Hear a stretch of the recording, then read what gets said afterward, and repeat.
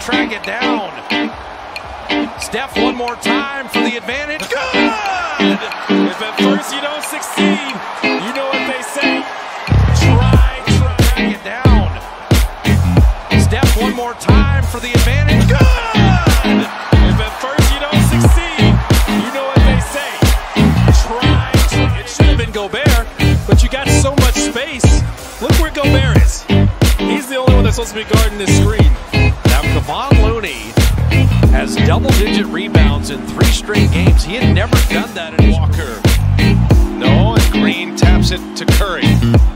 Warriors have missed 6 of their last 7 during this run.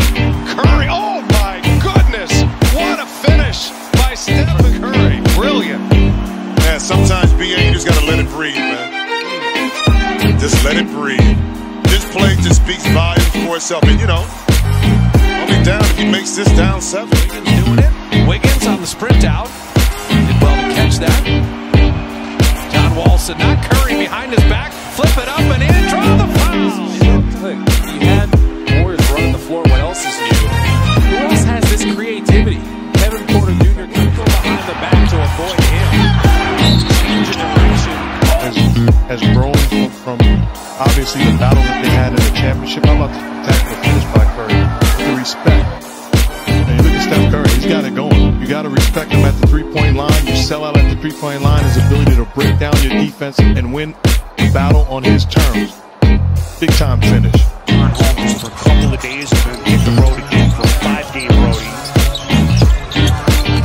And Atlanta in their first home game since the middle of March. Looking stiff, showing the handle in his mitts. Another look.